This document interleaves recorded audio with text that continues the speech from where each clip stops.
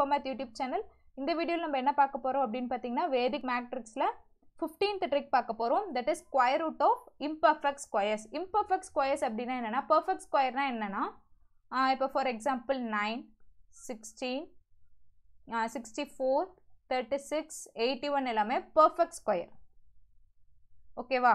because ஏன் பாத்தீங்க அப்படினா 9 வந்து 3 ஓட ஸ்கொயர், 16 வந்து 4 ஓட ஸ்கொயர், 64 8 ஓட ஸ்கொயர், 36 ன்றது 6 square and 81 is 9 square. So these are called perfect squares. Imperfect squares அப்படினா example பாருங்க root 12. So 12 ன்றது வந்து imperfect square.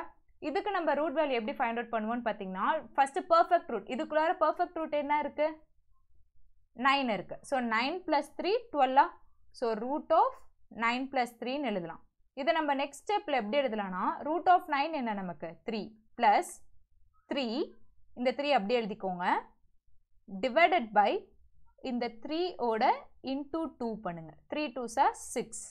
So that is 3 plus 1 by 2 3 plus 0.5 3.5.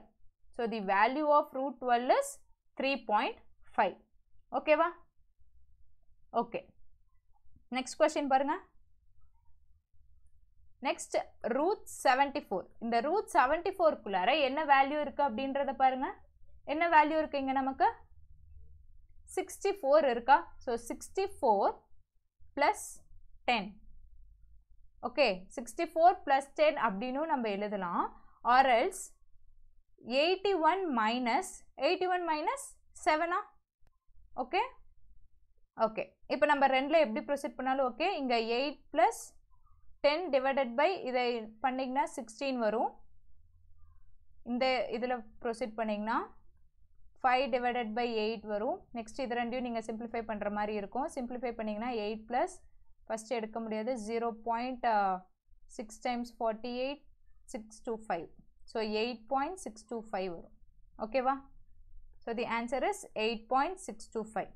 இதுவே இந்த ஸ்டெப்ல ப்ரோசீட் பண்ணீங்கன்னா 9 minus 7 divided by 9 into 2 18. இதை நம்ம கேன்சல் பண்ண முடியாது. ஸோ இப்படி ப்ரோசீட் பண்ணுறதை விட நம்ம இப்படி ப்ரோசீட் பண்ணுறது தான் பெஸ்ட். ஓகேவா? So 8.625 is the answer. Okay, next third question பார்த்தீங்கன்னா ரூட் 95. ஸோ இதை நீங்களே ஒர்க் அவுட் பண்ணி ஆன்சரை கமெண்ட் பண்ணுங்க. That's all for today. I hope this video will be very useful for you all. Stay tuned for more videos and thank you.